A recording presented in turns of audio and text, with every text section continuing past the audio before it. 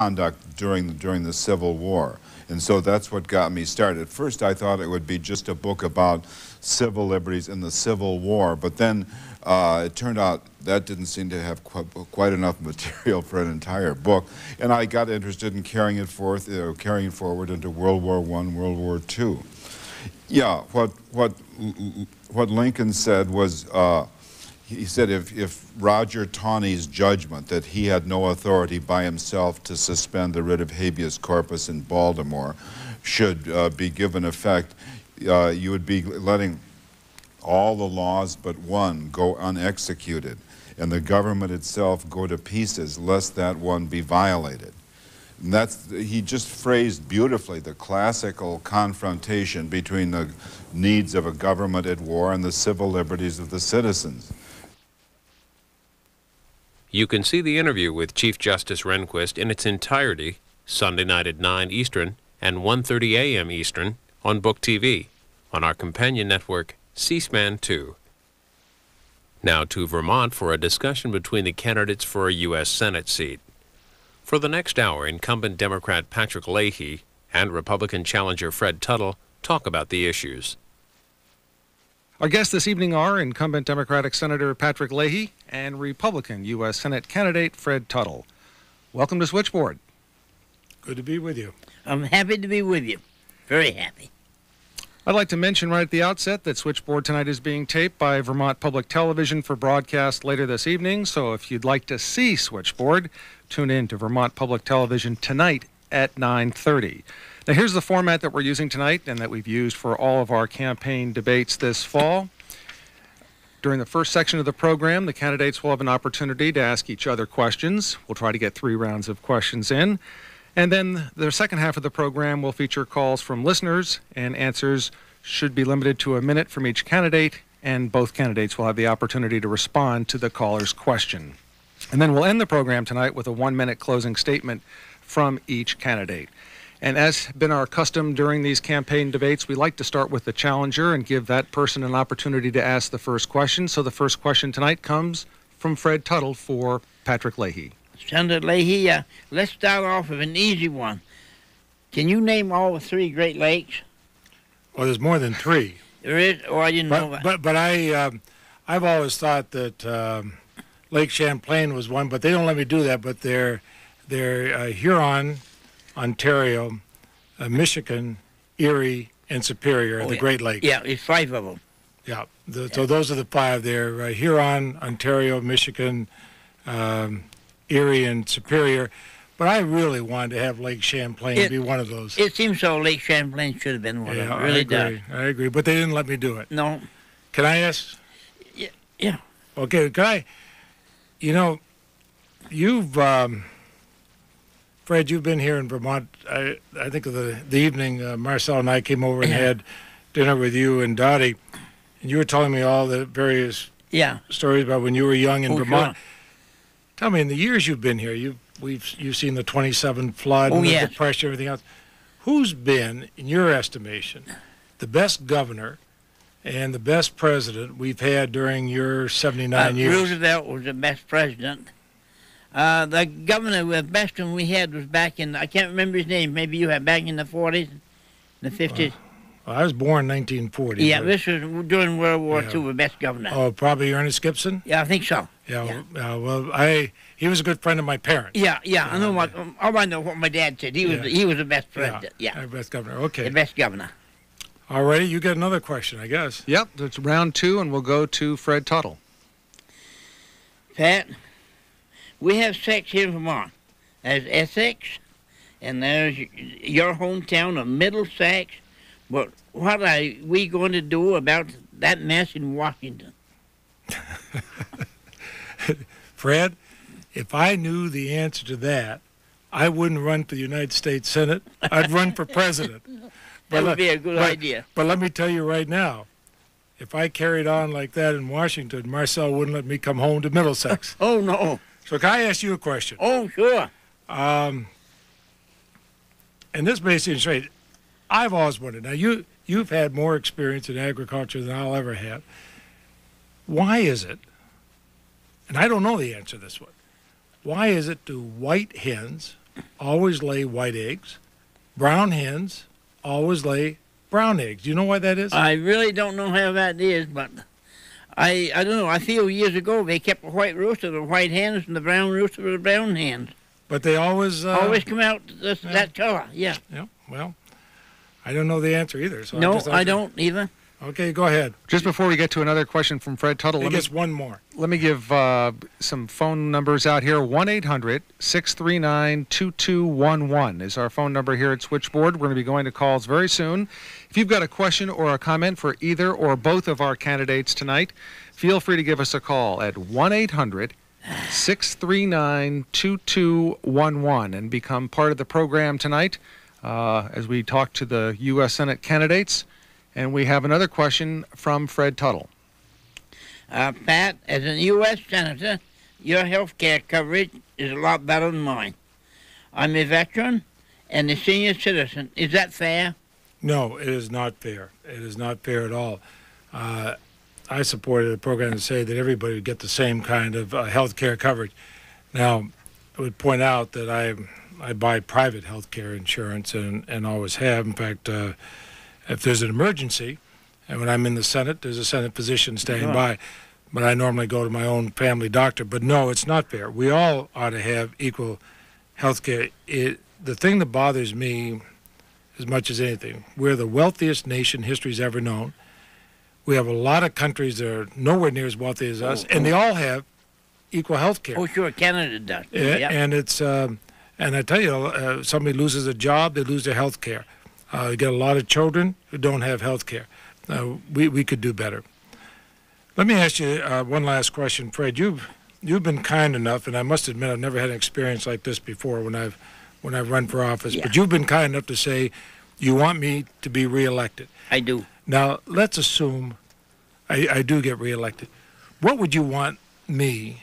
And remember, you're one of my favorite constituents. What would you want me to concentrate on the most when I go back to the Senate? Perhaps maybe the mountains in Vermont, the bushes, and maybe the highways, the school system. I don't believe the senator can do much about it because that's local more. Yeah, more local, and maybe now another thing I would like to see, Senator, is these rivers cleaned out and put on the highways. Now up our road the other day we were drawing that crushed granite up, and after cut a tire, we have a river just full of gravel, and somebody asked me today, says if you take gravel out of the river, the water's there. But when you take gravel out of the river, it's a dry season, the water runs around, and plenty of room to load the gravel. You shovel it by hand as a boy, and there's plenty of gravel for the roads. Yeah, we saw some problems with that when the flooding this spring has resolved. Sure. Good points. Thank you. We're just waiting for our phone calls to get queued up this evening. A lot of very interesting and strong phone response, and we're going to get to those phone calls in just a moment. But I know, Fred, you've got another question there. Maybe you could ask that. I thought we went through the three. Yeah, we're going to give Fred number 4, just while we're waiting for the phone calls. Pat. Boy, you got me, Fred. The NRA recently endorsed you and gave you a B grade. They gave me an F and flunked me. What should I do to get better grades from the NRA? I've never been able to figure out how they do the grading system, and I don't know the answer to that. But I would never flunk you on anything. Oh, I know you would. I may have gotten a B. I'll give you an A on whatever you wanted. Okay. How's that? That's what I need is an A. Okay, you got it. Do you have another question that you'd like to ask Fred Tuttle?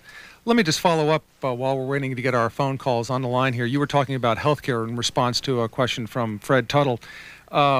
If I remember correctly, there was a patient bill of rights bill discussed this year that would have given consumers the right to sue HMOs. Did you support that? I did.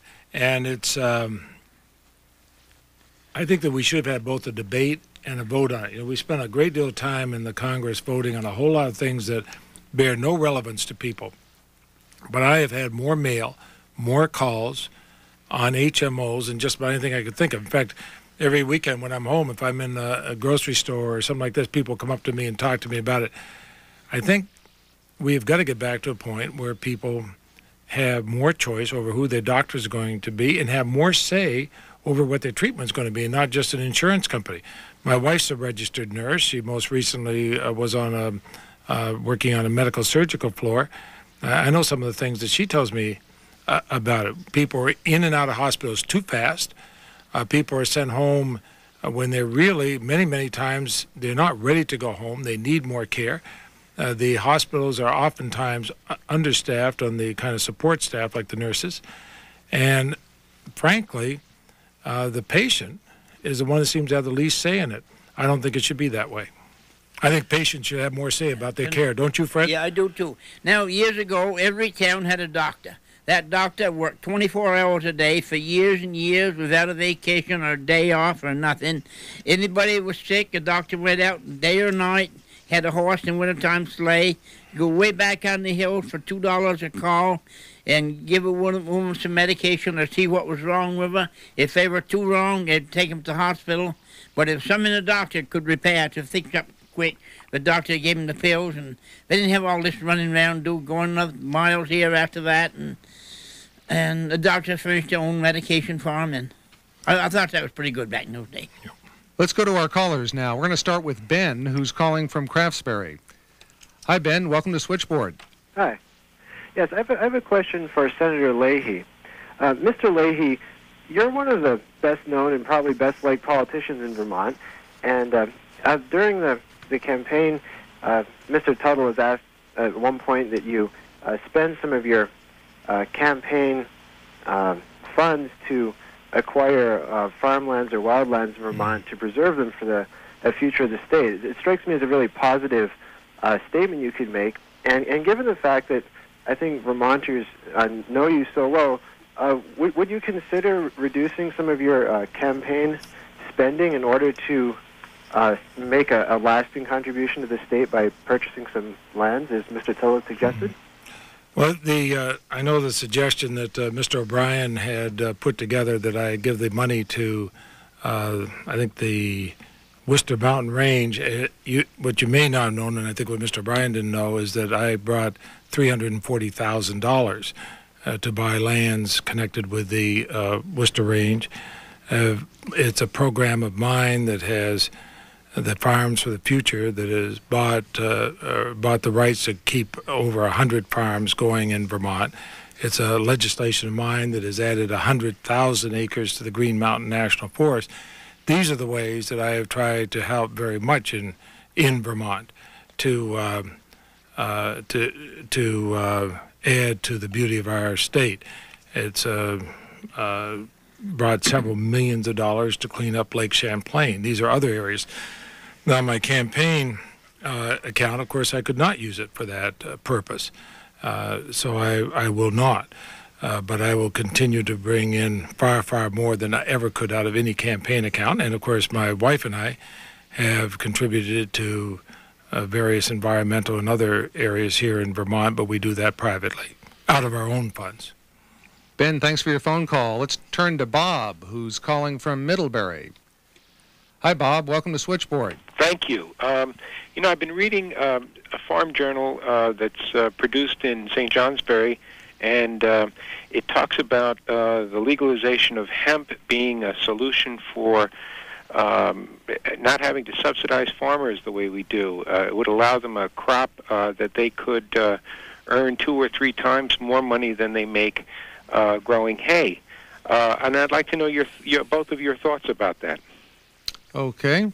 Well, this is a question the state legislature could address if they wanted to legalize the growing of hemp in Vermont. If they were to do that, then we would look at it on the federal level. Interestingly enough, while I hear from whatever this journal is, I've gotten a couple letters to that effect. I've not had any farmers, and I have meetings with farmers all over the state all the time. I've yet to have one of them come up to me and say they'd like to do this. Fred, what do you think about that? I think maybe if they wanted to kind of legalize a little bit and have it something legal, if you don't have it legal and everybody goes out and raising it, it would just be an awful mess for the state, and everybody be sound it, children will have it, and I believe it wouldn't be very good. Okay, Bob, thanks for your phone call. Our phone number here at Switchboard, 1-800-639-2211. That's 1-800-639-2211. If you've got a question for either of our U.S. Senate candidates tonight, the Republican candidate is Fred Tuttle, And the Democrat is Patrick Leahy, who is a 4-term incumbent. 1-800-639-2211. Let's talk to Lawrence, who's calling from Montpelier. Hi, Lawrence. Welcome to Switchboard. Hi, thank you. We've heard a lot about road issues in the governor's race here in Vermont, and I guess my question for both candidates is what could be done at the federal level on these issues? Go ahead, Fred. I don't really know. You go. Well, Fred said for me to go ahead. We have substantially increased the amount of money that will come in the highway funds in something called ICE-T this year in the budget that passed. That's something that Senator Jeffords, Congressman Sanders, and I worked very closely together on. One of the things that I worked with, as did the other two members of the delegation, is to allow states like ours more flexibility in how we use federal highway funds. What may make sense in a highway, for example, in Oklahoma or in Florida may not make any sense in Vermont, and vice versa. We need to have a lot more flexibility in the use of our highway funds. For a little state of just under 600,000 people, we do a very good job on our roads. But what I want is the flexibility so that the state administration, in deciding if they want to use it for different things within the roads, they can. Also, some more flexibility for mass transit, for example, with Amtrak. And that we've been successful. So there will be a lot more money for Vermont under the new highway bill, but there will also be a lot more flexibility.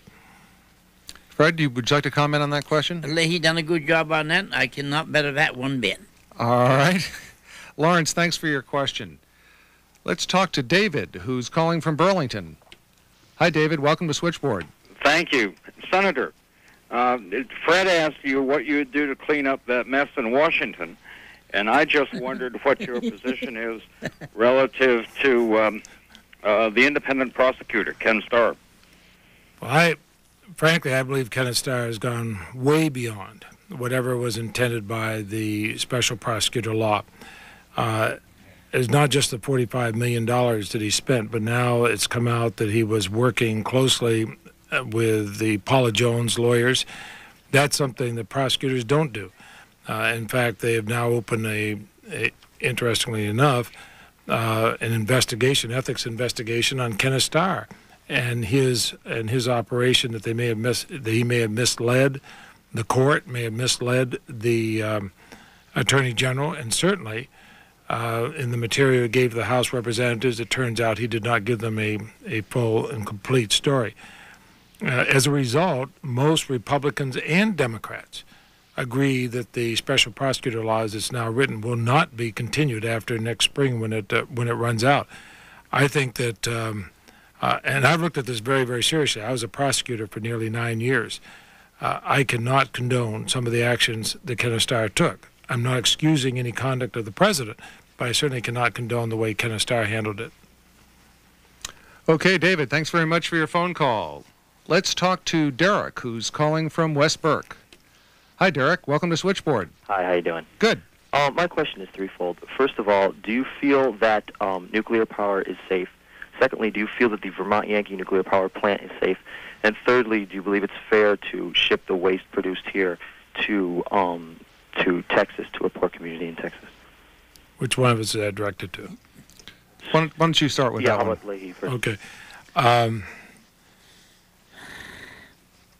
I think that nuclear power, a lot depends upon the design. You take a nuclear power plant of the Chernobyl design that is not safe, and unfortunately there are many of them around the world, and I think people are sold a bill of goods on those. The Vermont Yankee has had some problems on occasions. They are carefully regulated and watched. I believe they have corrected the problems when they have had them.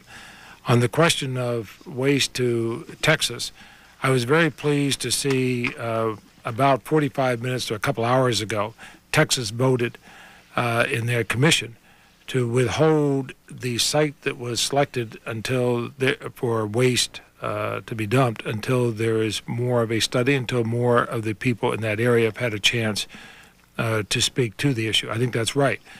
I think that Vermont and Maine and Texas entered into a valid contract for the storing of nuclear waste.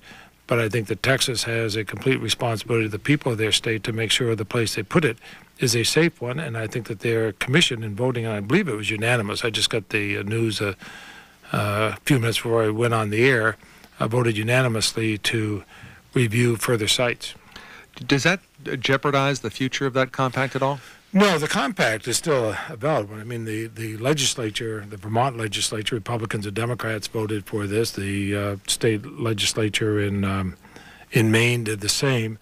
You enter into the contract, but the contract states or the compact in this case states very clearly that it has to be that Texas has full say over where it goes, and Texas has their own laws, plus the usual national environmental laws. They can't just go ahead and plop it down anywhere they want. They can't plop it down in the middle of somebody's water supply or something like that. Fred, any comment about that issue? No, Pat Leahy done a wonderful job on that. That's perfect. All right. Let's talk to Shabir, who's calling from Brattleboro. Hi, welcome to Switchboard. Yeah, hello. I have a question directed towards Fred. My family runs a dairy farm here in West Brattleboro, and but I've never milked a Jersey cow, and I'm wondering how many teats does a Jersey cow have? The Jersey cow has 4 tits. Somebody else told me they had 6. Sometimes they're born, half a calf, Jersey heifer calf is born with a little small extra tit. But you very seldom raise that animal because it always leaks milk at 1 tit. What else you want to know? Oh, that's about it. I wasn't sure if they had a... I don't know. Some cows might have 6 tits. I don't know. We had a friend that told us once a cow had 6 tits. Maybe 4. Okay. I think I've always seen 4 of them, but that's one thing I got to tell you right now. If I get a question like that, I think I know the answer, but if I ever get a question on the Senate floor of that nature, what I'm going to do is tell everybody, time out. In my pocket, I carry Fred Tuttle's telephone number. I'm going in the cloakroom and call Fred. That's a good idea. I'm going to double check that with Fred. That's a good idea. I'm a lawyer, not a dairy farmer, so I'm going to call Fred. That's a good idea. Shabir, thanks for your phone call. Let's talk to Sam now, who's calling from Norwich. Hi, Sam. Welcome to Switchboard. Hi. Thanks. I'm calling from Norwich, Vermont, and I just had a comment to both Mr. Leahy and Fred about Mr. Leahy's question to Fred about white hens laying white eggs and brown hens laying brown eggs. Yeah. And I believe that there's a white hen called an Arohana that lays a green egg. Yeah, I never heard that, but I do believe it. Now, you're a hen person. You've seen hens a long time. My grandmother and my parents always had a lot of hens, but my wife and I haven't had for years. But couldn't they cross up and lay a different colored egg? I really don't know. I don't know either. That's something you and I don't know about, isn't it? No. But I almost think they could. A red rooster and a white hen don't seem to make some kind of an egg. Don't seem to be white. Don't seem to be red, but be some color. Yes. Am I right? You're right. Okay. Sam, thanks for your phone call. I'm going to leave it to these two experts. I am in way over my head on this one. Our phone number here at Switchboard is 1-800-639-2211. Our guests this evening, the U.S. Senate candidates, the Democratic candidate, Patrick Leahy, and the Republican candidate, Fred Tuttle. Let's talk to Dan, who is calling from Huntington. Hi, Dan. Welcome to Switchboard. Hi. Thanks for taking my call. I have a question for both of you. What you think about the transition for the year 2000 and what the preparation level is for the federal government. That is, do you think that the government is ready to handle that transition to the year 2000 in terms of computers and or any other technical devices? Oh, no, you get it, Pat. You know more about that than I do. Well, it's I think what he's calling about is the Y2K problem. Yeah. The some of the departments are doing better than others. I think Social Security and a couple others are doing better. Some I worry about them being too slow. So Senator Bennett of Utah and I, along with Senator Dodd and Senator Ashcroft, we put together a bipartisan coalition and passed legislation called the Y2K legislation. It allows a lot of our software companies to work together on this without running afoul of the antitrust laws. It allows companies to try programs without incurring unnecessary liability in trying to clear it up. Otherwise, we're going to have a colossal problem as we come into the year 2000. Everything from our airplanes to our electrical power systems. One example would be if this was not solved, if we did not adjust these computer programs so they can go into a new year, go into the year 2000 without thinking it's the year 1900, we could have blackouts, major blackouts of our electrical power or our water systems, everything else. Obviously, we don't want that. It's not just the federal government. It's going to be a whole lot of other municipal plants. It's going to be private companies and so on. Our legislation, I am told by all the people involved in the private industry as well as government, they tell me it's going to help a great deal to come together. But I'm glad the year 2000 is not going to be this January. Dan, do you have some concerns about that? I do. I've talked with a lot of different people about that, and it seems like there are some of the major industries are prepared for it, but some of the more antiquated computer systems like the Federal Aviation Administration and perhaps those of the government systems and also the power companies are maybe, it seems like from the reports that I've read or heard about that they're a little behind schedule or just can't even bring their computer systems up to par to handle that transition from 1999 to 2000. So you hear a lot of different levels of concerns, be it that there's going to be a collapse of industrial society as we know it to nothing's going to happen, maybe a few lights won't come on or something like that. But well, I think it's a serious problem, and I'm not sure, and we're also very much of an interconnected world. Everything from our financial world, as we've seen, when you can move billions of dollars around the world by just touching a couple keystrokes on a computer, to the international communications, satellite systems, travel, and so on. And some countries are set up better than others for this. But I think it is a serious matter, and that's why our Y2K legislation, I spent a year trying to put this together and to get the support across the political spectrum. The president signed the Y2K bill a couple of days ago. He told me he would if we get it through. He signed it. I think it's a major step forward, and we put a lot of extra money into the budget that just passed yesterday for the Y2K problem. I wish we could have gotten the same consensus 2 years ago, but I think we're a lot further ahead. But I still think we're going to have problems as we go in. Dan, thanks for your phone call. Let's talk to Beverly now, who I believe is calling from Bombazine. Hi, Beverly. Welcome to Switchboard. My question is to Mr. Tuttle. Since you say you don't want to go to Washington, and you're also going to vote for Pat Leahy, why don't you bow out and save yourself a lot of stress? I think it would save myself a lot of stress, lady, but I don't really know what to do. I got a lot of people going to vote for me. Well, I hope Pat Leahy gets it. I can't really get down there. I got a knee operation. I got to have the other one done. Oh, if I could, I would go, but I really can't. I'm not well now. I'm too old. 79 years old. Okay. But you're still going to be there to give me advice if I do get reelected. I'll give you advice. Okay, well, that's, I remember you and Dottie are coming over to our house next time for dinner. Okay. We are. All righty.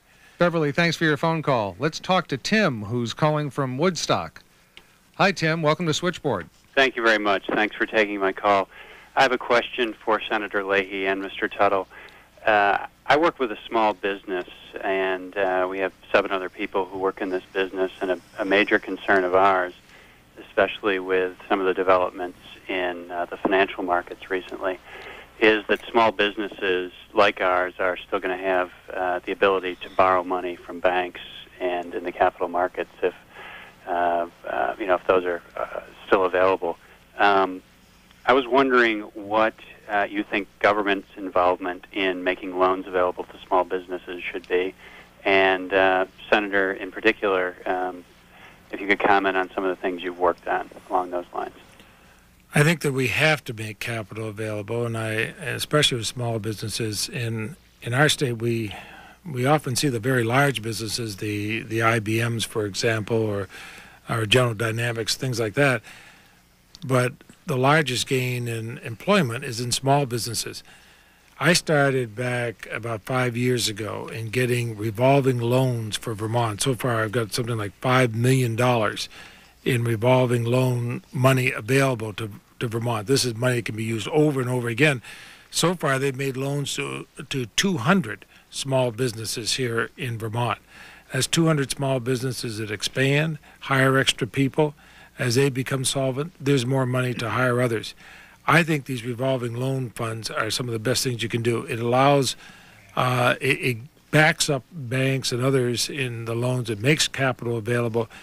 There are a lot of entrepreneurs in Vermont, men and women, and women have been among the fastest growing area who start businesses, and that's where our fastest job growth is. So I think revolving loans are some of the best things we can do. I can bring in federal grants to some of these programs, federal contracts, and so on, but the revolving loans work the best.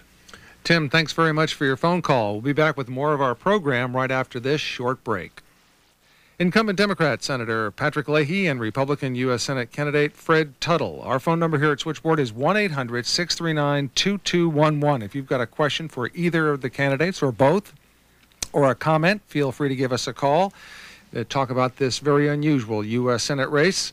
We're going to start off now and talk to Carolyn, who is calling from Williamstown. Hi, Carolyn. Welcome to Switchboard.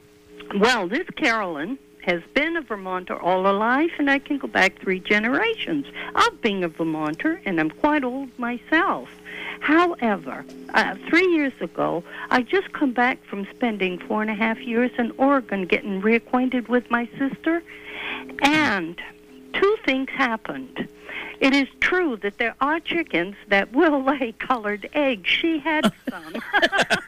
Now, the other thing is when I did come back to Vermont, the one thing I noticed, and I've lived in Vermont all my life, but when I came back from Oregon, the one thing I noticed that it is very expensive to live in Vermont. Now, can anyone explain this? When I was a boy back when you and I were both young, everything was cheap. I mean, you buy a pair of shoes for $2, 8 cents for a loaf of bread, 12 cents for 2 quarts of milk, or something like that, 5 cents a quart it was. And I think a pound of butter was around 16 cents.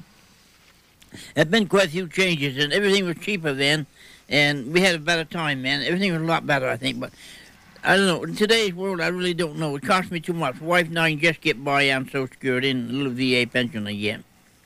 But, I mean, it's almost impossible for poor people to get by today. Don't you think so? Well, I'm talking mostly about taxes, sir. Oh, taxes? Yes. Oh, my God. Well, the taxes, they put a lot of the poor people had to sell their homes to so they could live in a nursing home or something so they couldn't pay their taxes. Okay, Senator Leahy, you tell her. No, I think we do have fairly significant tax burdens, especially if you're not wealthy. If you're extremely wealthy, there are all kinds of tax breaks you can get, and you're eligible for. The average person, by the time they pay Social Security tax, pay their property taxes, income taxes, it takes a very big chunk out, especially if they're trying to save for pay their mortgage, or try to save for children's education, or save for their own retirement. On the federal level, there have been some improvements made, not the least of which is there an income tax credit. But I would hope that one of the things we will look at very carefully in the spring is when the Social Security Commission comes back and with its report to find some way so the average wage earner is not saddled with ever increasing Medicare and Social Security taxes. You mentioned Social Security. It's a good chance to ask both of you. How do you feel about privatizing part of Social Security? Senator Leahy? Well, you know, when the stock market was going up like a Nike rocket, I was getting all these letters from people saying, we ought to privatize the whole Social Security system. Then we had about 3 days of the stock market dropping 300 to 500 to 600 points a day, and they're saying, don't touch my Social Security, don't privatize it. My guess is that the commission is going to come back, it's going to keep most of Social Security similar to where it is and may allow a small percentage to go in some form of privatization, I think. Now, I have no inside knowledge of that. That's more of a guess. But, Bob, what would make a lot more sense if the Congress, I mean, this year the Congress has spent all its time in very, very partisan wrangling. Would we not be a lot better off as a country if next spring the House and the Senate set aside a month of having a real debate on the future of Social Security, what part of the surplus might be used for it, how it's going to be invested, and where it's going to be spent? The American people would certainly have an interest in it, and for the first time you would see a widespread interest throughout the country at all levels of people of that debate. That would help the country. Fred, what do you think about that? I think Pat Leahy has done a wonderful job talking about it. But when I was young, I was born in 1919. They claim I can't get so much Social Security until you get to be, 29 or something like that? You ever heard that? Is there a difference in that, Pat? If you're born younger, if you're born 19. Oh, it's a different level. It's a different level. It's called the notch babies. I won't get so much yet. That's right. There's a certain notch in there, but you're getting Social Security now, aren't you? Yeah. Yeah. I'm getting it now. Yeah, and we're going to make sure it's solvent for you there. I hope so, Pat. We all need Social Security. Social Security does a lot of good. It keeps a lot of older people. If it didn't have it, I remember years ago before we had Social Security, we had a lady living in our house over in the field. She only got $8 a month as sort of one of the pension. What did they call that? It's not Social Security. She got old age assistance. Yeah, old age assistance. She got $8 a month. She paid $3 a month rent, and she lived down the rest of it. She was happy. Arthur Simpson was one of the ones. Remember Arthur Simpson back in the 50s? That lady was so happy because she got that much money. He wouldn't buy nothing a day. No. Do you know the first person to get a Social Security check was a Vermonter? Is that right? Yep. Let's talk to John, who's calling from Montpelier. Hi, John. Welcome to Switchboard. Thanks. I've got a quick question for both of you. To Mr. Tuttle, I know you got in this race to make a point, not to win, and I'm wondering whether you think you made your point, and if you had it all to do over, if you do it over again. And Senator, I'm wondering what your thoughts are on the matter of funding of and possibility of reform of the methods and even the mission of the IMF. All right. I didn't really know what I was getting into. I want to do, but that's before I had my knee operation and all the things happened to me here, and I'm tired. And I guess that's about all I can say. The IMF needs far more transparency. I don't think that we could have backed away from it this year. I think it was necessary to put our funding in it. Otherwise, whatever changes are made in it, there will be changes, would be determined by the Europeans or others, not the U.S. leadership, even though we're talking about areas where U.S. has some very vital commercial and security interests. But I think the IMF has got to realize that we are in a post-war, Cold War period. We are at a time when money moves much more rapidly around the world, when we're not talking about just 2 or 3 economically viable countries, but many, many more.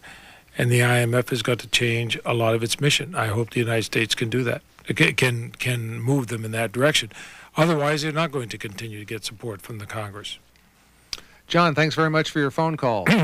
Let's talk to Dave, who's calling from Charleston, New Hampshire. Hi, Dave. Welcome to Switchboard. Question for Senator Leahy. Sure, go right ahead. Yes, Senator. Do you think the president could have avoided all this, the scandal, the Starr report, and God knows what else, from back in January, if he would have told the truth from the start? First question. And the second question is that, do you think he ruined this young woman's life forever? I mean, do you think she can go anywhere, get a job? Well, I don't know Miss Lewinsky. I suspect that it's going to be a very difficult thing for her to just go in and say, hi, I'd like to work in your office. My name is Monica Lewinsky. I do know that she's been offered several $1 million in everything from her book to her appearance on, was it Roseanne show and others. So to that regard, I suspect that she's in an ability, if she wants, and she apparently has been in negotiation for that, to make far more money than most people her age will ever see in their lifetime. I wish the president had handled that differently. I wish he had never been involved with her. I also see a Kenneth Starr, who is supposed to investigate a deal about whether the president made or lost $20,000 back 20 years ago, has spent $40 million and has tried to basically bolster a civil case, the Paula Jones case. I think that Kenneth Starr went way off track in this, and I think that's damaged the country. I think the president's conduct was indefensible, was wrong, and I think is something that he definitely will suffer from the rest of his life. Dave, thanks for your phone call. Our number here at Switchboard, 1-800-639-2211. That's 1-800-639-2211. We're going to talk to another Dave. This one is calling from Burlington. Hi, Dave. Welcome to Switchboard. Hi, thank you. Mr. Tuttle, I'm a big fan of Man with a Plan, and I just think you're great, and you provide a lot of us with some great entertainment. Mm-hmm. Likewise, wouldn't you agree that Senator Leahy is one of the finest and most decent senators this country He has sure ever is. had? He's the best senator and the finest we ever had in the state of Vermont. I think every citizen in Vermont would tell us the same thing. He's done a wonderful job. He's helped Vermont. I don't know what Vermont would have been if it hadn't been for him down there helping us out. We got good highways. We got a good school system, and we have everything. It's a lot better than a lot of other states. He's done a wonderful job. Well, thank you, Mr. Tuttle. Okay.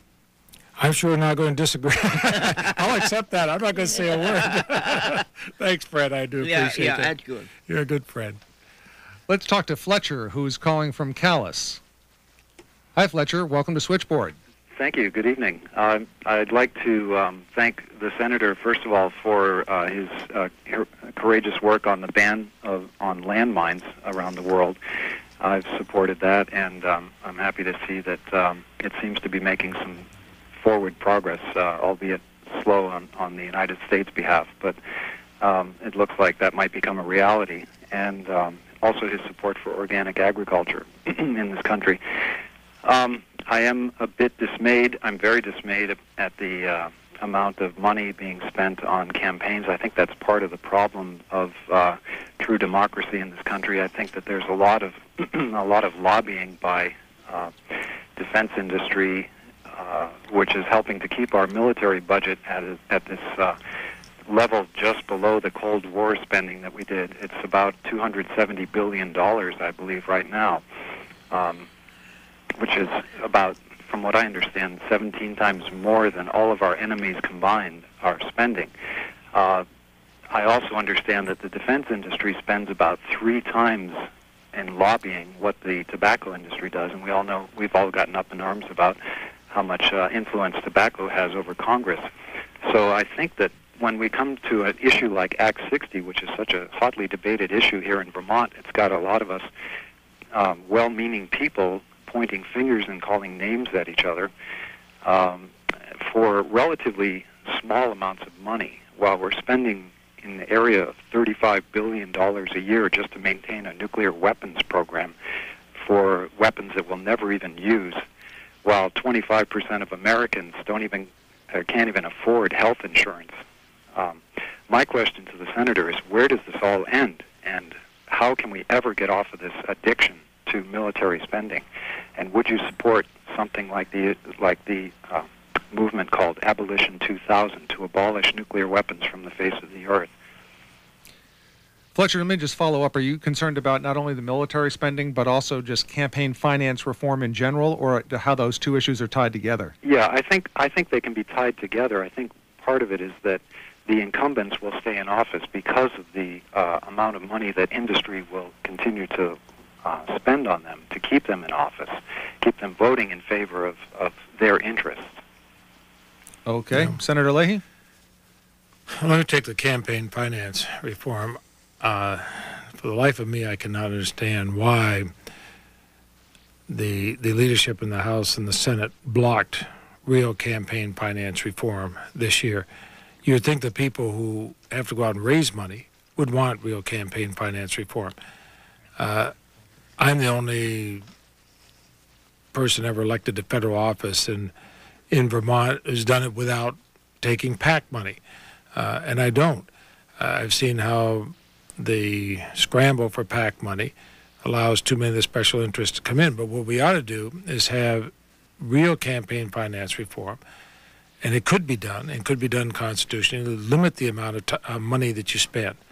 For one thing, that would limit the influence of special interests. It would limit the time in campaigns. Some campaigns go on now for 2 or 3 years. For example, for a Senate seat, it would limit the amount of money. You'd certainly cut out the negative ads, and there'd be a lot more interest in the campaign. What I'm hearing from all the national media, Fred, who come up here, they see the two of us going around to schools.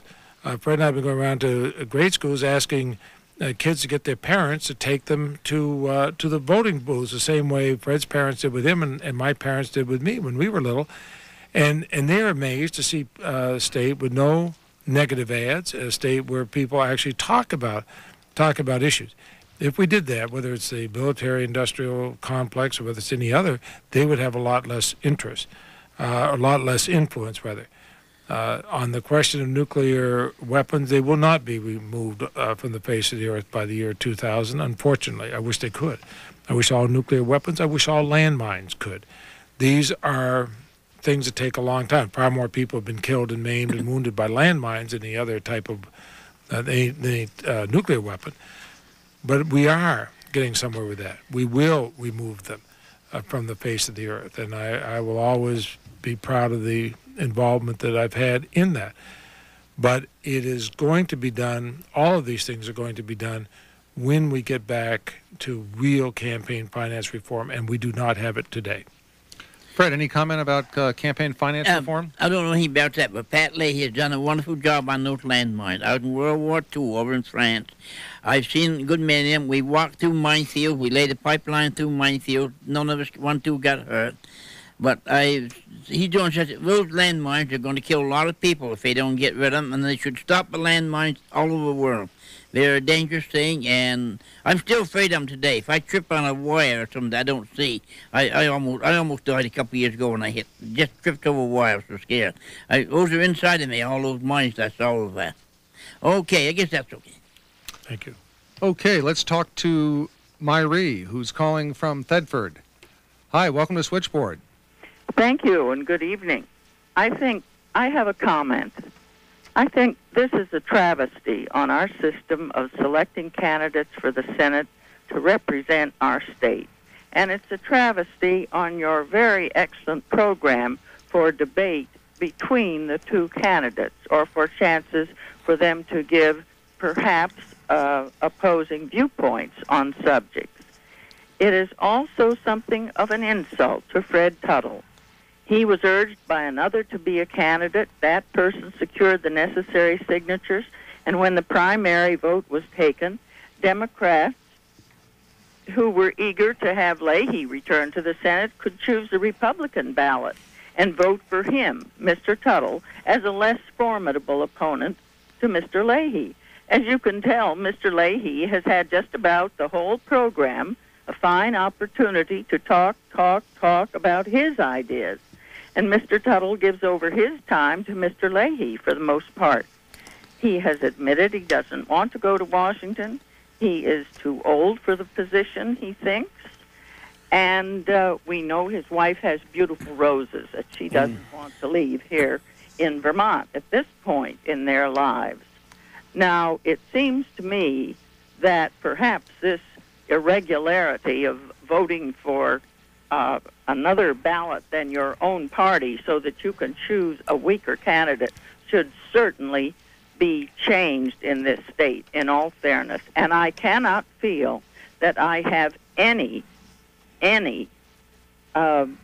more appreciation for what Mr. Leahy has done, because he has simply taken the balance of this program to say what he feels about the various issues. And I want Mr. Tuttle to know that he must stand up for his own self and what he wants to do, and not let the man who made the movie about him or anybody else take advantage of it. John O'Brien doesn't have too much to say about this. And McMillan came in here. He's only been here just a few months over the other side of the mountain somewhere, and he thought he was going down to Washington and turn everything around. He thought he was going to get all the votes down there. And so, not really John, but somebody else told me, said, we got to beat McMillan. I said, well, I'll do what I can, but I didn't expect I was going to get anything out of it at all. And the night the vote come through, I was really surprised. I didn't think I'd get any votes, but of course I'm well known around Vermont through John's movie and a lot of places we've been.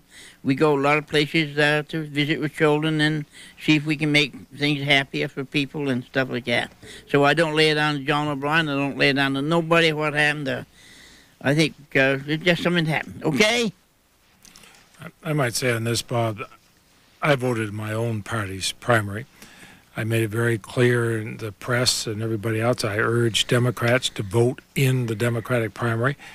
And this idea that somehow the Democrats, I wish we were that organized. Good Lord, do I wish we were that organized, to be able to go in and change another party's primary. We're not. Really, the caller is saying she doesn't trust the Vermont voters. I do. The Vermont voters made it very clear. These are people going in voting because the vast majority of them voting because of the Dwyer and Rome primary, and then decided how they were going to vote here. They made one statement very clear. You don't have to be born in Vermont to run for office, obviously, but you ought to at least show you have some commitment to our state before you run. And what they said to the man from Massachusetts, the millionaire from Massachusetts, we're not a theme park in Vermont. Don't think just because you have $1 million to buy some kind of an admission ticket that you can come into Vermont and have anything you want. We Vermonters take our politics far too seriously than that. We take our government far too seriously than that. And if somebody is going to run for office in Vermont, they ought to show at least some commitment to our state, not just treat it as something because they have a lot of money that it's an opportunity. It's not. Vermont is very much a way of life, and we Vermonters feel that very, very strongly. And I think that what happened with Fred Tuttle, I was at parades. I watched the reaction of people on the street.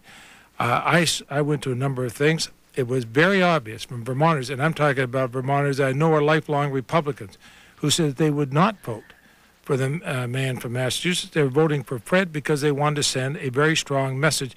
You have to show some commitment to our state before you can run for office. I think for a lot of people who were watching that campaign, the Northfield Labor Day Parade was a real eye-opener. Fred, you got quite a reception in Northfield, didn't you? Yes, it was. Yeah, that's what started it all off. We've been to a lot of parades, and that's what done it. I think that's what tipped a lot of reporters off, that your support was a lot deeper than a lot of us ever suspected. Oh, yeah, yes.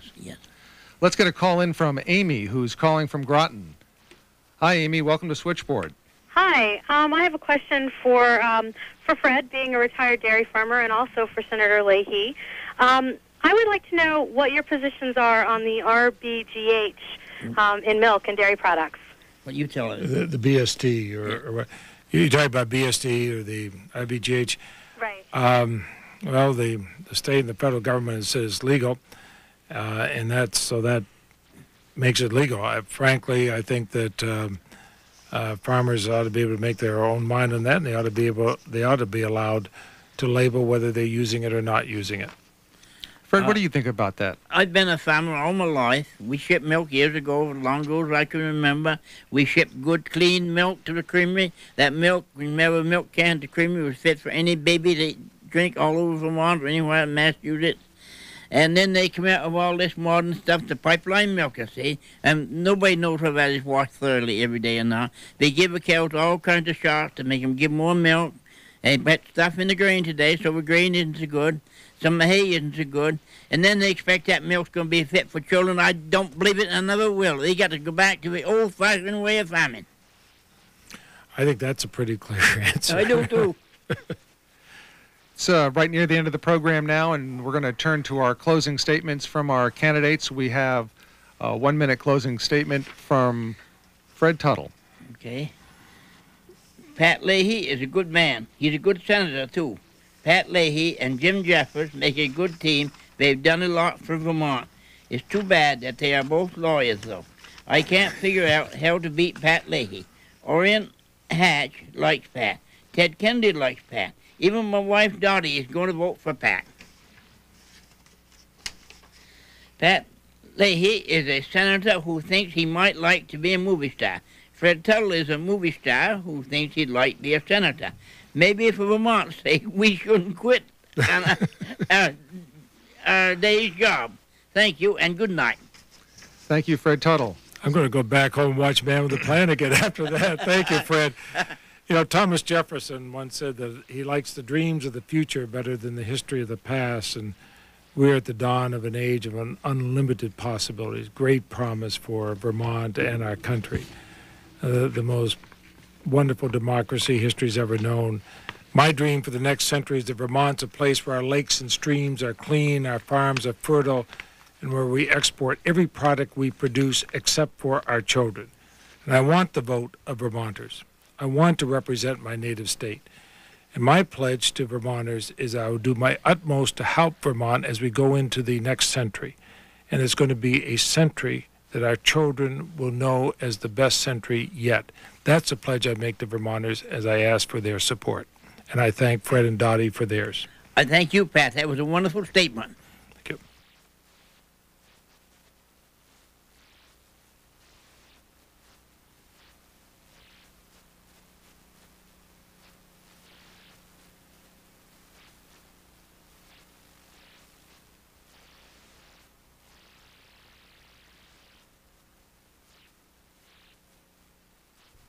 Coming up next, a debate between the candidates for Maryland governor. Then just after midnight, today's Middle East Peace Accord signing ceremony, followed by a briefing with Secretary of State Madeleine Albright and Middle East Peace Coordinator Dennis Ross.